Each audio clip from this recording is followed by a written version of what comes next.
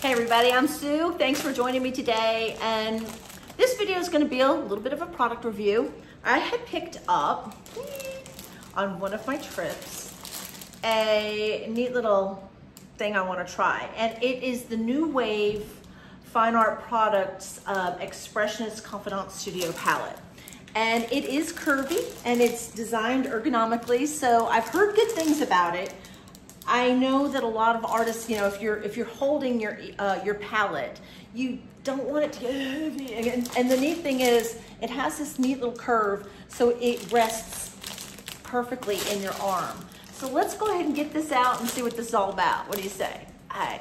So again, we're going to jump into this, and if you're here, it's because you like to look at really fun art stuff, product reviews such as this one, perhaps demos, little tips on anything painting, then you're here and you came to the right place. So thanks for being here.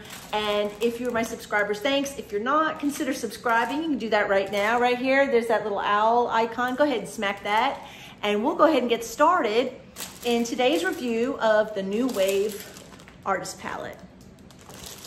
Okay, I got it out of the casing, the packaging. It is super smooth, and these, even the edges are nicely tapered.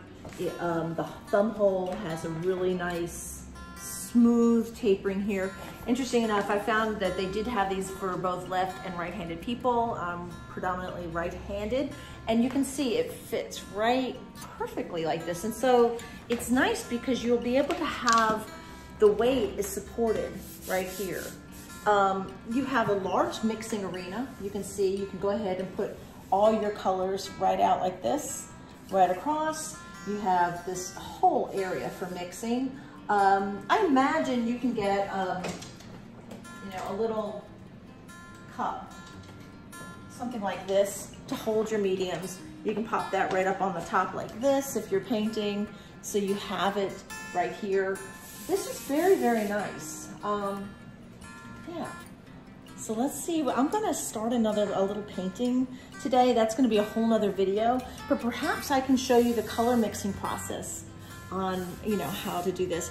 It did come with an interesting little set of, like a story and instructions on how this works.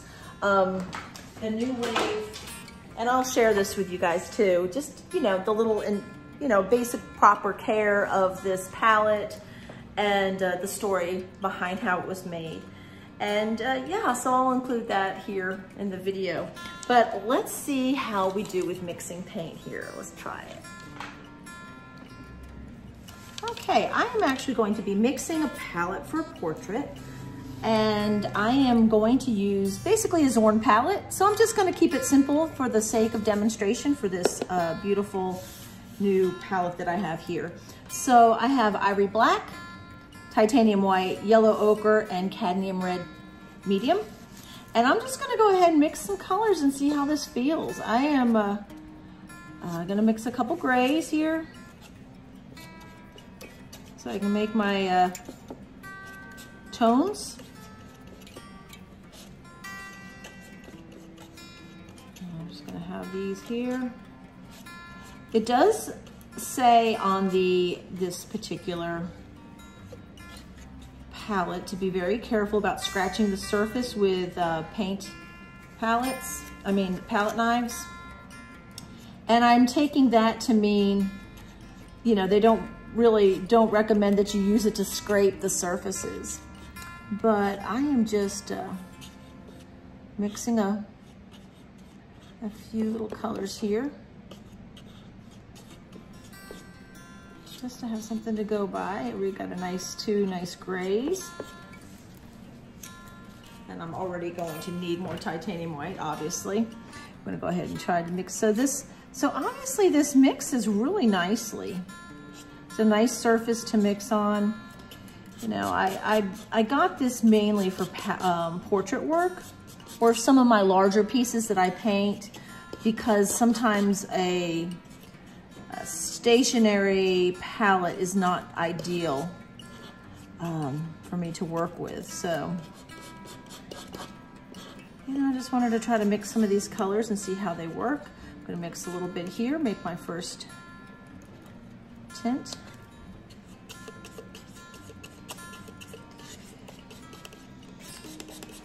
So this portrait I'm going to be doing is of Ruth Bader Ginsburg. So yeah, no pressure there.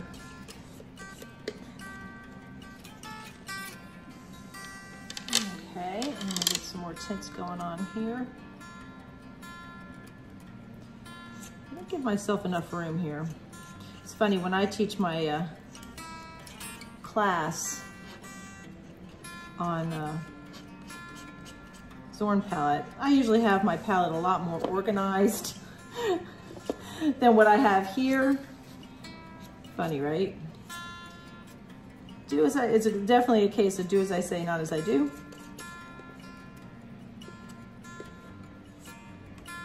And I'm just making, so I got my tints here of my 3 colors.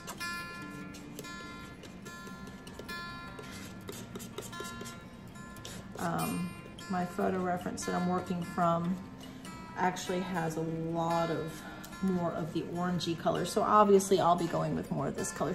But this is really for the demonstration, just showing you how I'm mixing my palette. I'm gonna go ahead and make my first tone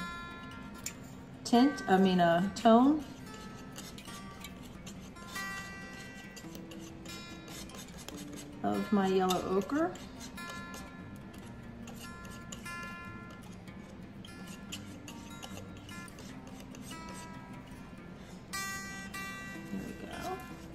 And a tone of my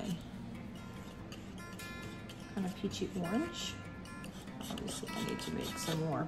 So it'll be interesting to see how this palette performs over time. That's pretty acceptable. And there's my cad. And it looks like I need some more of this gray, so we're just gonna go ahead and make some more gray.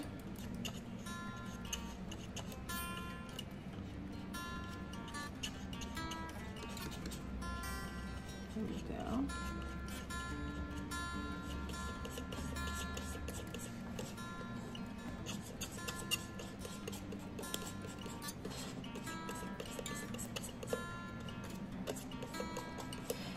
This surface does feel a little itchy, like scratchy. I don't know how else to describe it. So, you know, keep in mind, I'm used to painting on, I like to use disposable palettes. So after I'm done painting today, this will be cleaned off. I can't rely on coming back to this particular palette, you know, each time. Because otherwise it will, I would probably make this a mess. And if you know me and you saw my other palettes that are wooden, you'll understand why I generally don't order wooden palettes. But this one, this whole ergonomic part is really what intrigued me. All right, making my second tone.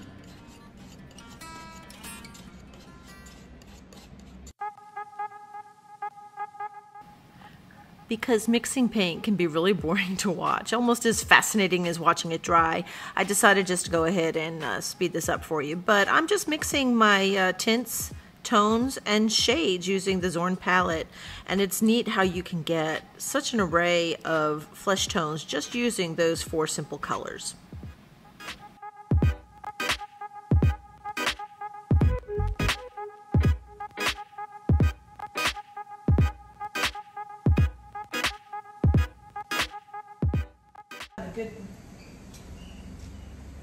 Good collection of colors here. And yeah, it mixes well on this palette. Okay, now I'm in my usual setup for painting. I'm always pretty much staying. I've got my substrate here, I've got my photo reference, and obviously I have my palette and colors all right here. It's very handy. You can see I've got, you know, if I needed to hold my brushes, I can have, you know, a handful of brushes ready to roll.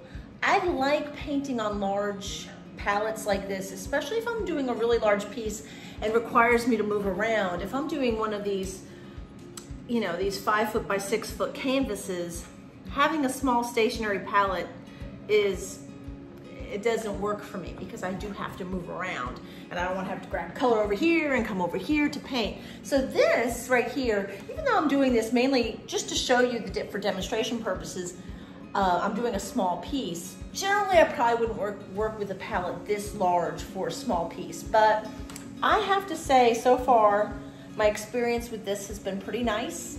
And yeah, I'm kind of digging it. I am just going to go ahead and try to put a couple little strokes down just to see how, I just want to start getting my piece a little bit warmed up, so to speak. I'm just trying to, so yeah, I know you can't see it on that end, but yeah, this works nicely so far. I can say that I'm probably gonna like this just fine. And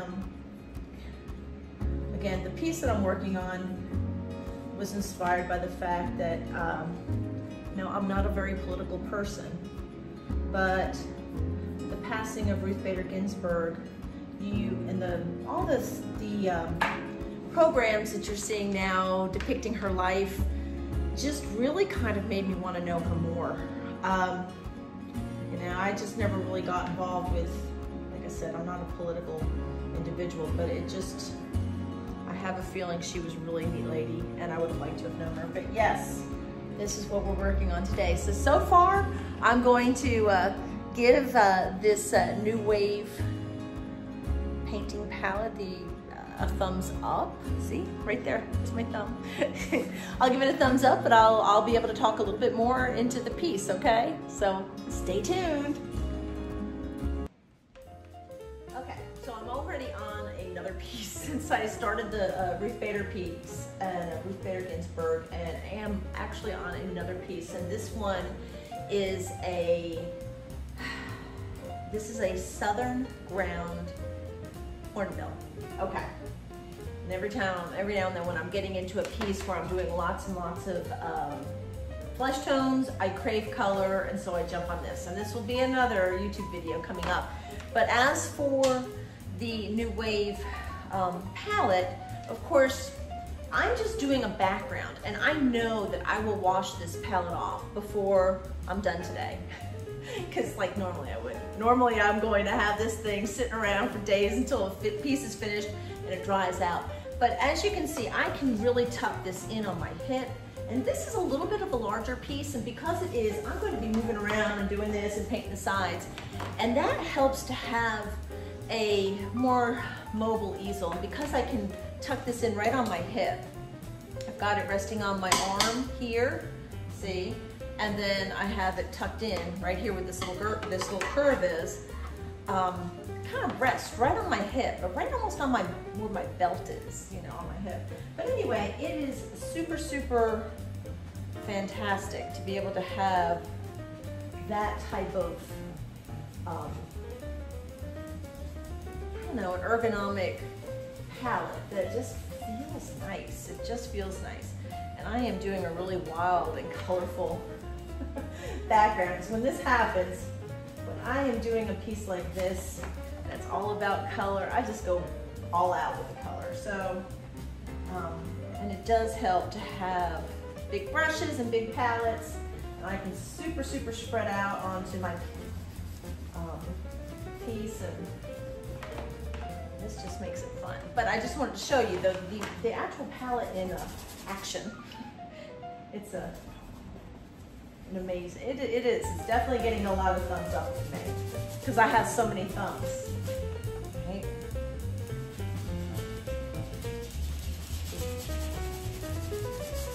And I really do like to get rough with my canvases here sometimes. Oh yeah, I get excited when I get into some color like this. I guess you can see, right? It's a very colorful piece. Lots of fun. We've got purples and blues and oranges and turquoise, and cadmium green is going in here. It's like, you know, I'm starving for color when I've done too many portraits. And actually, I have all these commission pieces. I'm supposed to these more portraits that I need to get to. And honestly, you know, they have deadlines. But yet, for my sanity, I just have to take a break and work on this one. But yeah, this, you can see, now you can see it's just sitting right here tight on my hip. And it does make a really good palette. And really, even though I was showing you on the Ruth Bader Ginsburg piece that I was using it, I went ahead and I mixed my Zorn palette on it, yada yada. For a smaller piece, I probably would not recommend this big one. They do make different sizes, but I generally don't hold my palettes when I'm working if I'm doing smaller pieces. Again, for me, it's more about having the palette and the freedom to move around with a larger piece. And that's what I really, really do enjoy about having a large mobile easel like this. So, or a mobile palette, excuse me. So yeah, there you have it. And I'm having fun. I guess I could turn my light on. But anyway, that's it in a nutshell, folks. This is pretty fab little palette, and I would definitely recommend it. I'll go ahead and leave the link in the comment section, no, in the description. I'll leave a link in the description as for the New Wave palette, and let you check out where you can get one of your own. And yeah, this is pretty nifty. And if you have any questions about anything about the palette or about my work, and you know what I like or don't like, I think I kind of told you what I like about it. If there's any questions that you have whatsoever, just go ahead and leave it in the comment section. If there's like a suggestion of something, maybe perhaps a product that you would like me to review, yeah, leave in the comment section, let me know. And yeah. Okay, now I had done a painting. I completed. Now I will say, now this is clean. I just cleaned it. And there are instructions that come with this particular palette. One of the things they do not recommend is using paint scrapers. But of course, me being me and being super lazy, I don't mix my palette every time. If it takes me 2 days to complete a piece or 3 days to complete a piece, and I go through the trouble of doing the complete mixture of, you know, doing all my color mixing for a palette, I'm not going to scrape it off every time and redo it every day. So, of course, I let the paint sit for like 3 days on this palette. And so I just kind of used my palette knife to scrape off the excess paint off the palette. And I would be lying to you if I said that I didn't actually use a paint scraper. I had to use one of my paint scrapers, and yeah, you're gonna get it like scratched up. I don't know if you can see, but there's like little tiny scratches probably in the surface that might affect this palette in the future as far as cleaning it. I don't know. I still have to see, but it did clean up better than I thought. And I used a little bit of just odorless paint thinner and wiped it down a little bit, and you know what? It's actually cleaner than most of my wood palettes. I will say that this is going to be an amazing palette to use because it's so ergonomically designed, especially when I'm doing large pieces. I would say that for small pieces, a stationary palette, you know, the way I normally paint is probably the way I would go. But this will come in handy for some of my larger pieces because of the way I move around. It's nice to have your paint with you when you move. My whole opinion about this is the New Wave artist palette. I would definitely say that this was, yeah, it was a good experience. I would recommend this to anybody wanting to do, especially if you're doing larger works. And because of the ergonomic design, you have a little bit less fatigue. You know, it sets, for me, it sets right up here in the crook. And let me see if I can bring this camera down just a little bit. So when I'm painting, it sits right like this. And it has this scoop out here. So you can place it against your hip or your, you know, this part of your body. So if you're like me and you want to keep it, you know, close to you this way. But I will say one thing. being female, we have a little bit of an anatomy issue here. So if you're, you know, you don't want that to get in the way because you're gonna not have this area to mix. I guess you can carry it a little bit lower or just not carry, you know, just, yeah, you're gonna carry it just like this because this is how it's designed. But yeah, it works really well. You can just have your major mix, you know, your squirt, you know, you squoze out your paint up here, you do all your mixing in this area here. And if you move around a lot like I do when I paint, this is going to be, sorry, sorry about that. It's going to be actually a pretty good deal. So yeah, I'm going to go ahead and definitely recommend the new Wave Artist Palette for anybody who is, you know, who likes the wood palettes and likes to be mobile when you paint. So there you go, thumbs up. Thank you so much for joining me today. And if you did like watching this particular product review, then perhaps you would like to subscribe if you're not already a subscriber, and give me a thumbs up if you will. And again, till the next time we have something to review or something to paint, I'll see you from my studio in Kingsport, Tennessee. Bye.